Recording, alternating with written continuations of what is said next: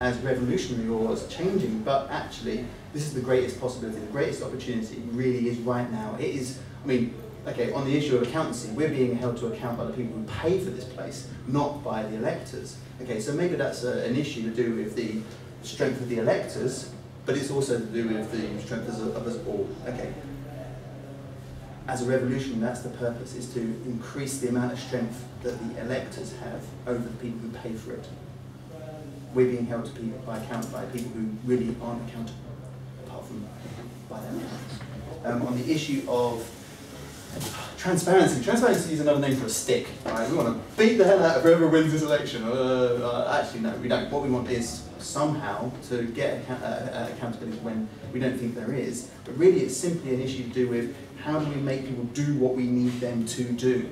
And I think this leads very well into the final answer, which is that we need to, as Gala says, support people. It seems really obvious, but the amount of support for unions, for its members, through its unions, by ULU, is almost zero. I can't think of anything. I mean, nothing. Okay, so having its own house in order is really an obvious one, but getting other people's houses in order so that they can then help each other, help facilitate each other, seems the most obvious answer. But to me, the most important part is the continuation of inequalities based upon, firstly, education. Okay, after that, you've got sexism, racism, homophobia, geography. I know geographers cause a lot of inequality, but I guess it's because people at the top of the mountains are have a bad time. But the issue is, this is in London, so that's not an issue. The one principal reason for the continuation of massive levels, worse only by Portugal and America, of inequality and continuing multi-generational inequality, multi-generational child poverty, like where I live, it's 45% multi-generational child poverty. Don't teach kids how to read away, it makes no difference. 2 times out of 5. Okay, is education. I think the quality of education in these places is just shameful. I mean, it's wrong. It's the cause of inequality. Liberation, okay, when education finally gets to the point where liberation is effective, the rest of it falls into place. Okay, there is no way you're ever going to sort anything out if black people's social, economic, and environmental outcomes are worse if they're living 10 times shorter than white people. There's no way you can do anything else, okay, without getting the education done first. Okay, straight people and gay people being treated exactly the same, okay, how can they not be? I mean, is it an educational issue? Okay, well you could say, well, there's traditions of, you know, fear and hate, okay, well fine. But those fears and hates have to be part of an educational agenda that is the beginning of the solution. So that's how I'd help the liberation campaign to sort out the quality of the education. Right, should we take the round open or go straight to supplementary, do you think? Well, closing speeches, that's 5. How long are we going? A minute each. Questions? That's 5 minutes. Okay. One more round, I think. Okay. Any more open questions? Yep. The LSE, I think it's currently pays £70,000 a year to be reviewed. I imagine for other universities it's more. Do you think this is good value for money? And would you seek to raise the costs, lower it, or the same? So, following on from your question, have you ever been on an anti-fascism demo? And if not, why not? With the term only being 9 months, if you've got one thing that'll be your legacy, because there's a lot of people with a lot of ideas, in a short time, which one would it be? What was that question again, sorry? If there's one thing out of your campaign that could be your legacy, because it's such a short time, which one would it be? I'll take any remaining questions now since it's the last round, so if anyone's got anything else. Nope. Right, I'm going to bang the small specialist drum. As the president of a small and specialist institution, what can each of you promise you'll do in order to make sure that the voices of small and specialist colleges and their staff officers are heard, as well as their students in ULU? And I saw a hand. Did you? Yeah. I just want to throw back something that one of the other candidates said to be commented on by all candidates when someone said, I'm not sure whether I'm a violent revolutionary, but it doesn't really matter because your views are supported by the majority of students. I was a little bit worried by that. I wonder if other candidates were worried by it too. Can I clarify? That's not what I expressed. I'm not sure about that.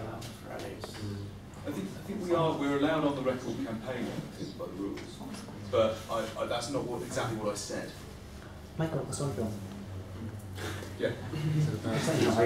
Whatever. I'm not saying either way. I'm saying either way. You should demonstrate what it's all about.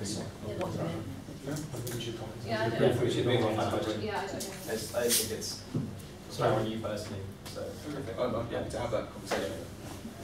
right, the other bit, Megan. One for the bar, I think. Yes. Money for mentorship.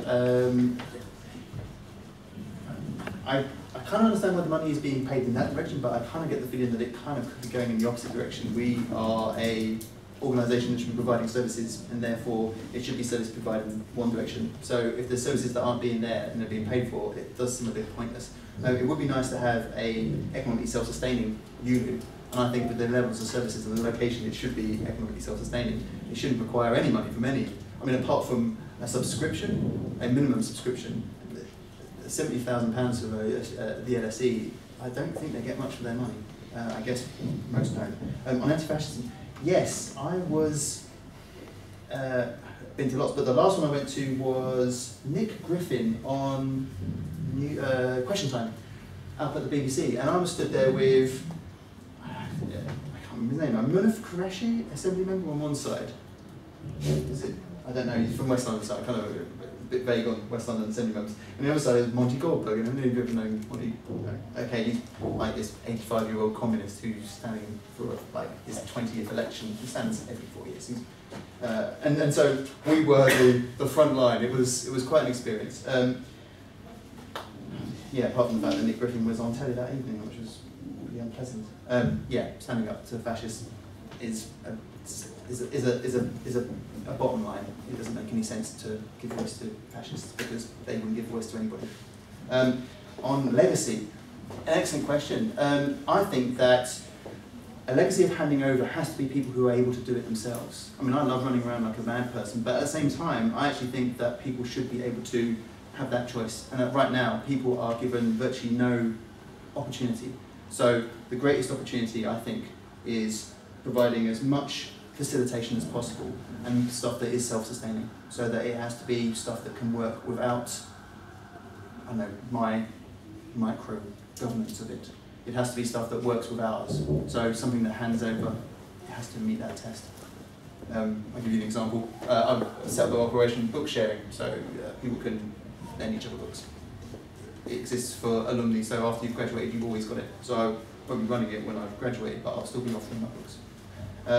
And then the smaller specialist, Birkbeck College was one of that, came in fifth behind a whole bunch of very small specialist colleges. The best in London, I mean, the louder voice, okay, you can keep it quiet, it's like, we don't need no louder voice, we're the best, you know, it's like, but actually pointing out to people that there is something that they have to offer rather than being, you know, we need help because we're small and specialists.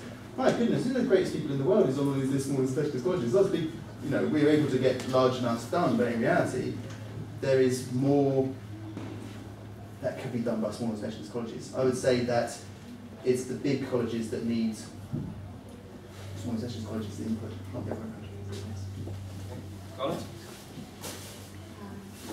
Okay, starting with the first one, funding. I can't really talk on spending huge amounts of money, but when we're at Heythrop we spend very little because we are very small. That's always going to be the problem with a staggered system of funding when you have bigger colleges getting involved that have more money to be able to spend, and you have smaller ones that won't have that money. I mean, £70,000 is double our student union grant, so there would be no way that we could ever fund that kind of money. Also, I tried to have an answer on who decides this amount of money that seems to be a bit weird, and why it went up this year, because it went up from last year. Asked at Senate, I got the answer, it's UL who decide, and then there's an agreement there. Talked to UL, they said it was ULU. So I'm still waiting on a direct answer of who has the ability to change that, who has the ability to actually have a conversation with as to see how people feel they're getting enough out of it. So the problem is obviously if bigger institutions decide they're not getting enough, does that mean that everyone else can't be a part of ULU? I don't know. It's a complicated situation, but I do think it needs looking into, and it at least needs to be open, and there needs to be questions raised and asked about it. But we need to find out exactly who to ask those questions to, because I still haven't got a clear answer from either ULU or UL. But I'll try my best to find out about that. Second question, fascism march. I haven't been on a fascism march, no. But obviously it's really like serious issue. We at Heythrop obviously take it as a very serious thing. Luckily, we haven't had any big incidents as yet. But yes, it's a very serious thing, so it should always have a kind of zero tolerance approach to that kind of stuff. As for something I'd want to hang my hat on if I was to be president and leave a legacy, I think it would be having more people vote. I think that's a really important thing. You need to have a mandate if you are running, if you are a ULU president or if you're a ULU vice president. If you don't have a mandate, what you say means nothing. If no one votes for you, it really doesn't matter what you say. And also, you know, the college and colleges themselves, University of London in general, are not going to listen to you if so few people vote. You may as well not be there. I think it's a waste of money otherwise. Third question. What was the third question? You've covered three of them already. The fourth one is small specialists. Oh, small specialists. Okay. Oh, sorry. Being Heythrop president last year, I know quite a lot about small specialists. I was the only SAB, but I managed to win us the second SAB last year, which was great, which meant a bit more support for our students' union. But we don't get that much out of ULU in the way of support. We actually feel quite drowned out a lot of the time because bigger colleges can throw their weight around a lot more, even though we have an equal vote. I mean, a good example would be something like Lussell.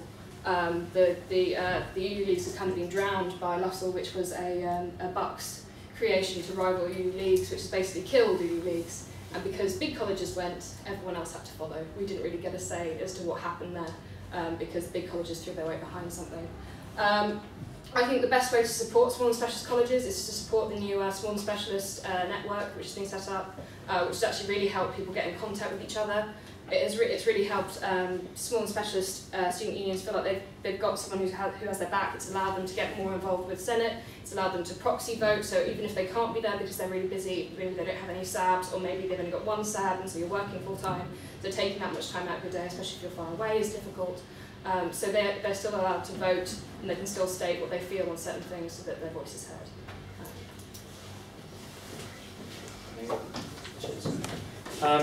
In terms of funding, what's led you to ask that question is because you're in part of a society whereas you find you're not getting services delivered to you from ULU. Because in terms of what Gala said, losing the leagues is a huge thorn. If not even a thorn, it's actually ripping one of the central pillars out of ULU's existence in terms of the justification for survival, the justification for funding. So what was your... Well, it's something like less than 1% of LSE students use ULU for anything whatsoever, and yet we pay relatively large amounts. Do you think that's value for money? Well, if people aren't using it, then it's not value for money.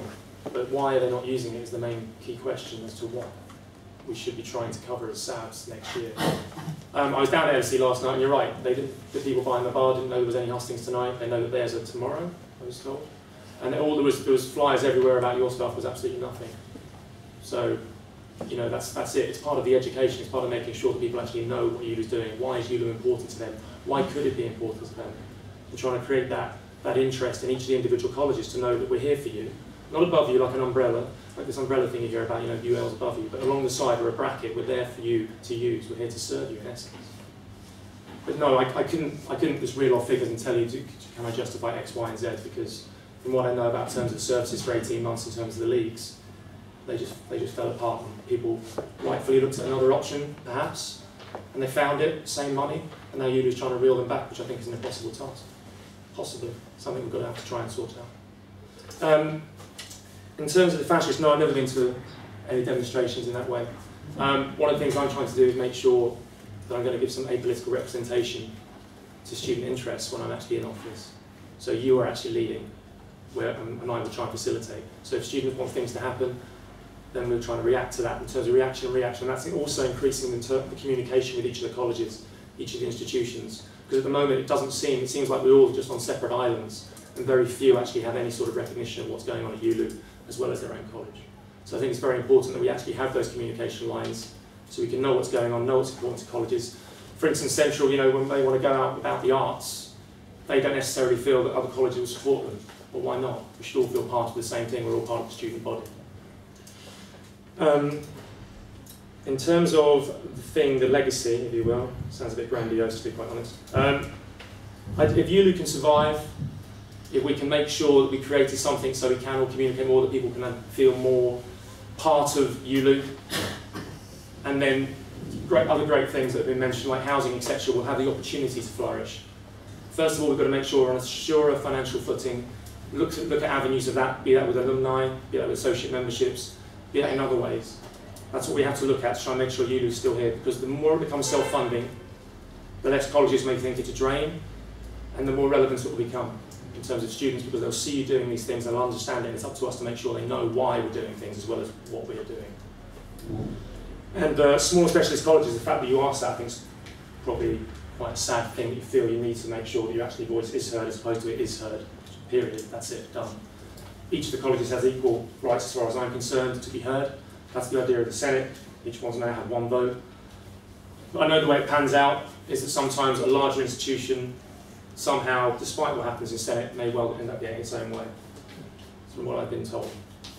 So no, that is wrong, and we have to make sure that everyone understands that we are part of something greater, and that is the University of London Union. So the value for money question is interesting. It's interesting and it's kind of dangerous, I guess. So all of the colleges, there's affiliation fees come through the college rather than through the students' union. So another way of putting this is, if those colleges stop paying that 70 grand, would that money go to students' union so they can better spend it in their students' union? Actually, a lot of colleges may well just keep the money. So in a way, no, actually, if you're LSE and you're paying 70 grand and 1% of your student population, you're not getting value for money. But I think we have to look at value for money in broader terms. ULU is not just a place where services are. ULU is a representative structure for students across London. It's the only one that exists, in my opinion. It should include many more universities than it currently does. And as well as saying, are we getting value for money in terms of services, which is a question, but I think perhaps a minor question to the major question. And the major question is, what would happen if that money withdrew? What would happen if ULU disappeared? And actually the answer to that is a bit of a disaster. We wouldn't have a coordinating body across London for any of the campaigns that we run. There wouldn't be SABs, 2 SABs, which is far too few, who are somehow vaguely in the middle of things. ULU at the moment is very inadequate at a lot of the things that it does, but it's worth having and it's worth preserving. So yes, I agree in terms of pure services, LSE, college managers could look at it and say they're not getting value for money. The real question is, what's the real value of ULU? And I think we've got to fight for ULU to continue to exist. Have I ever been on an anti-fascist demo? If not, why not? I've never been on a UAF demo, much to my shame, though I had meant to go many times, but always ended up somewhere else on the Saturday it was going on. I've taken part in street demonstrations that have confronted fascists. So outside the TUC demo at Manchester Toy Party Conference, I forget which year, I think it was the last academic year, there were a group of essentially, as far as I could work out, like far-right BNP supporting people who confronted us. I was on a Palestine Solidarity demonstration once, and there were people there from the EDL waving Israeli flags, which is a very, very bizarre kind of political alliance. But in any case, I've been part of people who have confronted fascists in the streets, though much to my shame and regret I've never been on a UAF demo. I will as president, and I have intended to on several occasions. I've just been elsewhere. In terms of my politics on fascism, I support their platform policy unequivocally. The people who died in the 20th century did not die because their debating skills were somehow not as good as everyone else's. They died, people died and the crimes of fascism occurred because once fascists were allowed into the system to exploit it, horrible things happened. And I think we've got to be very, very clear that the right of students to have a safe space on campus, the right of students who are women, who are black, who are LGBT, who are disabled, to have a safe space to feel like they are not under attack on their campus, will never be trumped by Nick Griffin's right to freedom of speech. We don't have to invite fascists onto our campus, and I don't think we should. One key priority. I've talked a lot about policy and housing, I've done that. So I think maybe if I was to be remembered for a legacy about ULU, I would like to be remembered as somebody who sort of saved ULU, but I don't think that's a single-handed job. I think that I think it's dishonest. It would be dishonest to me, and it's dishonest for anyone to come in here and say we want to be the person who saved ULU. Everyone wants to be that person. There are dozens of people who want to be those people. Personally, I think that the structural thing that ULU has to become is a London students' union for all higher education, universities and colleges in London, not just the University of London. That's an enormously difficult and complex job. But for as long as the majority of students in London, in places like University of East London, in London Met, in London South Bank University, for as long as these people are not in ULU, ULU will not be the organisation it could be. It will not be a students' union for London. That's what it has to become. So that's, in a way, what I'd like to move ULU in the direction of doing. And there are huge complications in doing that. I fully accept that. Smaller specialists. Yes, smaller specialists still often feel excluded. They feel undervalued, and they feel like their voice is drowned out by horrible big institutions like UCL and King's. That's fair enough. And especially in terms of resources, that's often true. Smaller specialist unions are actually somewhere where you can walk in, a bit of energy and elbow grease can actually get some results. So actually, often it is about visiting campuses a lot. Often it is about making sure that leaflets and posters are around and doing the basics of communications, which so often ULU has failed to do. I think I want to create ULU as a space where resources can be pooled, where big colleges like UCL, where the Students' Union is very wealthy, contribute towards a collective project which in effect subsidises the work, or a collective project which in effect cross-subsidises campaigning activity across London. So actually I think being part of the ULU family, quote unquote, is a good thing for smaller specialists, and I want to move it away from maybe sort of less sort of throwing their weight around and more kind of working together. It sounds very fluffy, but I think pooling resources is a genuine thing. Smaller specialists is obviously more technically the work of the Vice President rather than the President, I believe, in the Constitution. But that's not something I'm going to be held back by if I get President. Smaller specialists is something I'll focus on a lot. Cheers. Sorry, a bit of cough. In terms of the question about LSE and block grants and the way in which that all works, I think that the answer to that is that we have to make sure that every single pound and penny that ULU spends on behalf of its students is open to scrutiny and is spent in an effective way. And that doesn't mean on campaigns that small groups of students want. For instance, campaigns that might alienate people who think on one side or the other of Palestine or Israel debate. So I think equally that's, if I'm honest, that's a very technical question, and I'm one of the few people here, or one of at least a couple of past SABs. I've never been a sabbatical officer. I'm not on this constant train of being a SAB as long as I possibly can. I just want to do this because I have some views. In terms of anti-fascism, I would strongly commend Hope Not Hate. Is a brilliant group that I follow and support. I have been known on occasion after a few drinks in the pub to heckle fascists. Call that a one-man march if you want. But like in terms of the no platform policy, I probably have a more complicated view on this, which I can go into more detail if people want to ask me a more specific question. But essentially a compromise between not letting these people indoctrinate on campuses and realising that students are mature and this is a place for academic debate, and in particular if we can use bright people from the University of London to show how seriously stupid Nick Griffin is just as a human being, just entirely, then we can do that. But equally it should be within the structure of free speech and free debate, so you should have people arguing against him, and you can't just have one guy coming into a room and telling people what they should think. So that's probably a bit more nuanced than the other arguments like maybe one argument we've had. In terms of my one key priority, I would want to finish the year without having alienated a single student in the University of London. By doing that, I know much more about how we can form structures. So I'm not going to go and fly a red flag or take a stance on an international issue or say that ULU should no longer have Nestle products or anything like that.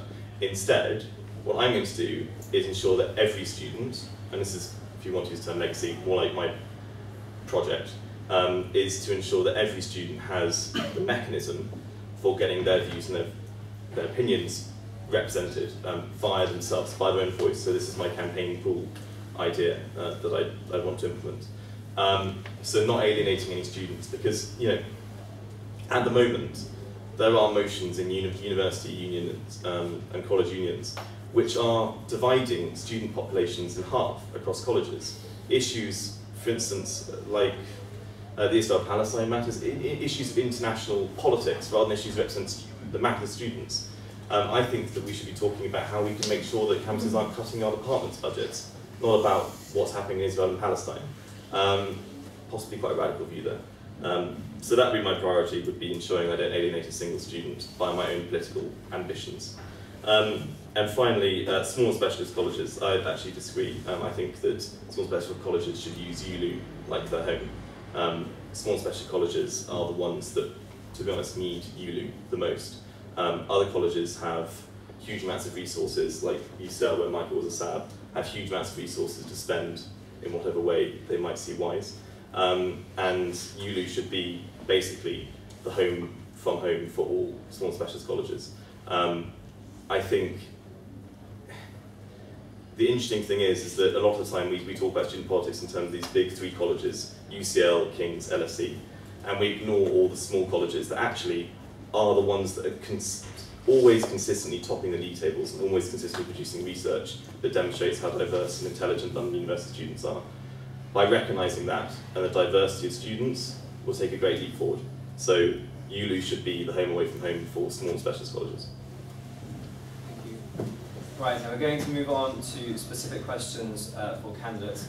If I could please ask you to keep it to relevance to this election, so policy, manifestos, or any relevant experience. If I feel, or Adam feels that your question is too pointed or inappropriate, we won't put it to the candidate. Just line that out now, Sean. Can we ask about stuff they said, like just... Yeah, on the speak, yeah. Will? Yeah, well, when you were speaking about liberation campaigns, you called them lifestyle choices, but I just want to know what out of the liberation campaigns, which one you thought was a lifestyle choice, because women, black people, LGBT people, and disabled people are the main points. Sure, I actually very, very gratefully said that, because I said lifestyle and who I am. I think it's important not to have any kind of value judgment about the entire issue, particularly if you want to have someone who's elected.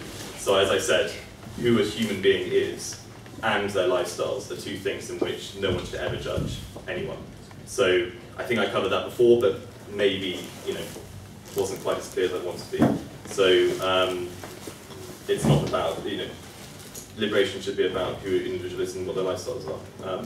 And that means that, as you say, black women, to be honest, the real problem I have with the entire liberation issue is that sexism and racism and all kinds of prejudices aren't just about groups that have been historically subject to those prejudices. So I have a problem with having like we had here, a women's officer. I would far rather have an officer whose job was just to fight for liberation campaigns, whatever that might be. So I wouldn't necessarily make it just about women or just about the LGBT community or whatever. An officer who's there to stand up for an individual's right to be respected, regardless of who they are and possibly what their lifestyle is. That's more important to me than making value judgments about what kind of liberation campaign I would want to support. It's important that it is outside my value judgments and is far more about tackling discrimination and no respect for individuals, whoever they are, rather than making a value judgment that we had here. Yep. I have a question for Michael. There's been a figure that's been quoted a lot of times about how less than 1% of the student body will vote in this election. So obviously any president who is elected will not. It'll be a grossly undemocratic election. So I was just wondering what you feel gives you a mandate to further your own personal political views using your presidency, or indeed what gives you a mandate to further anything other than promoting democracy with such an appalling democratic election? Yeah, so there are two answers to that. Firstly, if I get elected, ULU won't become the Michael Chessum show. ULU has several different ways of keeping officers accountable and creating policy.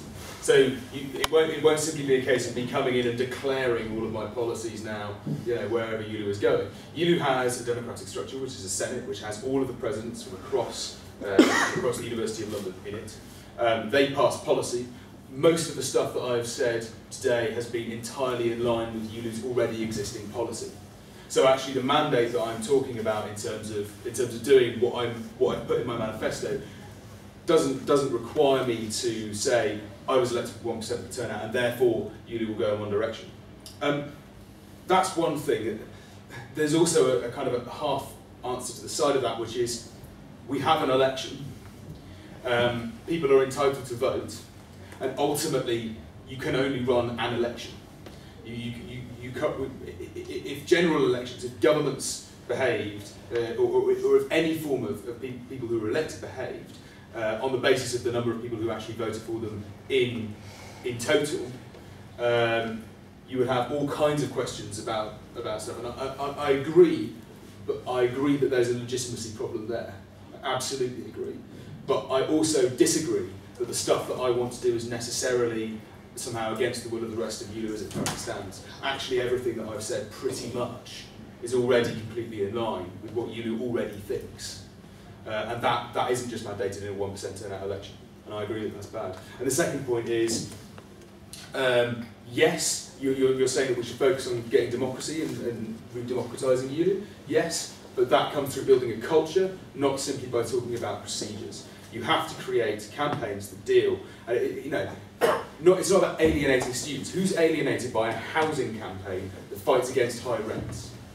If student unions exist, they exist to be the collective will of students. And that's expressed in various ways and with different systems. But ultimately you have to do stuff. And if you're not doing stuff, you're never going to get democracy going anywhere. Turnout will get lower if we sit here and pretend that we're all neutral. Because what is ULU? If it is not, what do you elect anyone for? Why not just have a staff member? If you're not actually going to propose stuff that's political, why run an election at all? Any more specific questions for candidates? Right? This one's for Michael as well. He talked about... This Michael. Sorry, he talked about wanting to expand ULU with universities such as South Bank. I mean, in name at the moment, it's the Union for the University of London, so I can understand how it is at the moment. But all of you have spoken about sort of ULU's, sort of needing a revolution. I just don't understand how you can already be talking about expansion if you think that already what we've got is not value for money and in need of revolution and change. I don't understand how you can be talking now about expanding that to other unions. I don't quite understand what that is. Sure, that's a really good question, and all the problems you've highlighted are real, and there's things that we have to deal with, and it's a catch-22. Because in order to make ULU solid financially in terms of legitimacy, it has to be relevant. But there's a problem with legitimacy and relevancy if you're not a representative union for London, because ULU is a democratic structure for the University of London. The University of London used to do a lot more things than it currently does. Essentially, in order to become what ULU can be and to be as relevant as it can, ULU has to expand. Now, there's a question, and you've highlighted it perfectly, about how quickly you consolidate and how quickly you expand. But what I can guarantee is that if we don't try to, if we sit back and simply try to consolidate, actually I'm not sure how far we'll get, because again, what is ULU if it's not a student union for London? Why? What logic does it say that Queen Mary and Goldsmiths in the East End are in ULU, but the University of East London isn't? That is a problem. It's the heritage of an elitist university system, and I think we have to break. I think it's our political duty to kind of try to break down those elitist barriers. But I also think in terms of like the relevancy of ULU, we have to look to expand this to be a London-wide higher education students' union. And without that vision, at least, we're going to have problems, because ultimately, what's the point of ULU? So yeah, but you're absolutely right. How quickly do we consolidate? How quickly do we expand? The two are in tandem, and you've got to calculate it and coordinate that really well. Right, I'm going to take one more. Can we have it not for Michael or Will? Quick question for Gala, just because I don't know you personally and I don't know your past experience. If you were elected and then you're appearing, for example, on Newsnight, and you get asked the question, do you condemn violent protest? How would you answer? Okay, interesting question. Yeah, that was a really unfortunate time on Newsnight. I think it's always awkward when you've got two figures of the student protest having to basically lobby against one another, which is obviously massively divisive and plays completely into the media's hands when they're trying to demonise what students are doing and how they're protesting. I personally wouldn't condone the students that do it, but I would condone the breaking of the laws in the way that they were. I don't think the students should be condemned. They were angry and rightfully angry. I think that it was only going to happen with the amount of things that were going on. I think that to condemn the students that did it would be completely wrong. We should really be making sure that they're cared for. Right. We're now going to move to the closing statements for each candidate. We did the lots earlier, and Gala, you're first. If you'd like to present your 1 minute closing statement, please. Haven't planned it out, so we'll see how it goes. Hi everyone, name's Gala, I've obviously said it before. Yeah, I'm running on kind of a campaign of trying to get ULU more representative, have more of a mandate, needing electoral reform, constitutional reform, because the Constitution still says that we have 4 SABs, which we don't. So there's a huge amount of stuff that needs to be changed. It really hasn't been updated for a very long time. Also, things like, for instance, about having every college involved in campaigns, we need to having a London-wide representation. Completely agree that we should be doing that and campaigning on that scale, but I don't think they all have to be members of ULU to do that. I think ULU should be spearheading that movement and making a new group of student bodies, considering the biggest student body representative figures in London.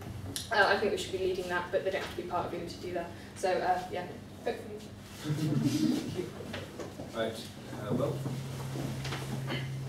Right, 1 minute's not much time. Essentially, just as they start, I would completely condemn student violence. I think it's an alienating thing. It goes to the heart of my campaign that I will not be a ULU president who alienates groups who aren't able or willing to come into ULU elections or union elections and take them over.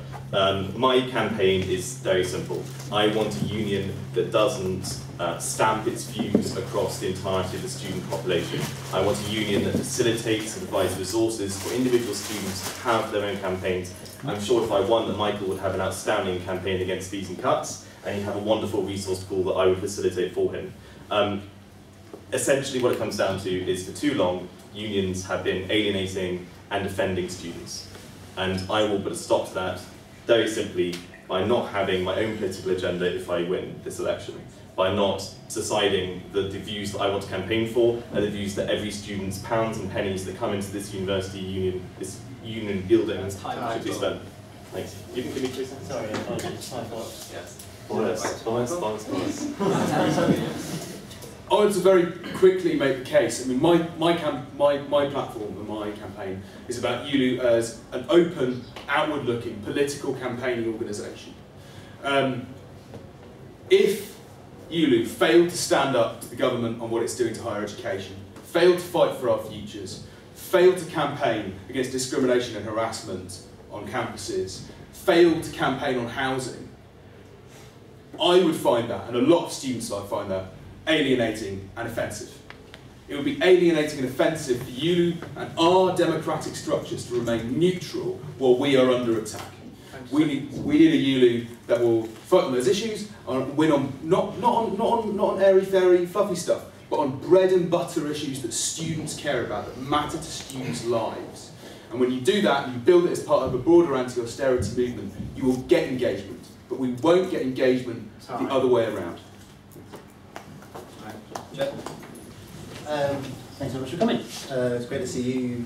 Wish you were 10 times, 100 times more. But hey, and thanks for the other candidates as well. It's better to have 5 than 0 or 1, but then why not have 50? It would be an amazing hustings if there was an incredible offer for you as voters. I think it's really good that we have a broad range of opinions. I hope that I kind of fit somewhere amongst those rather than out there. Even though I'm the only revolutionary, it's like the opinion that everyone is revolutionary.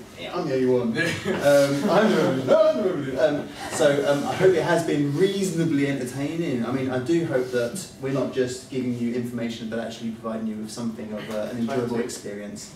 And thanks to the 2 people who have organised it as well. Jed? And Nathan, I have a few seconds. Is it ready on the spot? I'm not going to steal his time, that'd be rude. Steal away.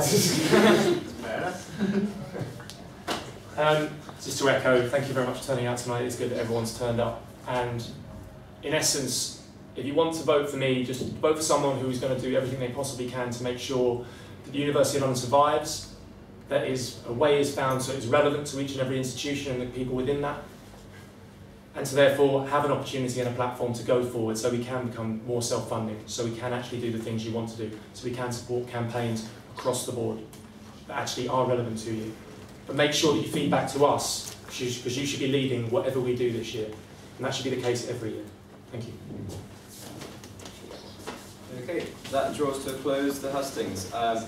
Voting opens at 12 o'clock tomorrow, and we'll be running through to the next Friday, yeah, to noon next Friday. And the results should be announced. Yeah, the results should be announced in the evening of next Friday. So keep an eye out. You should all have emails that have been sent to you with your unique login for the ballot. If not, get in touch with Roadpark or Elect2012, the email address, and they will also go out with that. Thanks very much for turning up. Thank you to the 5 candidates and Ben Maguire as well, who sent his statement in. And I hope you have a happy election. Thank you.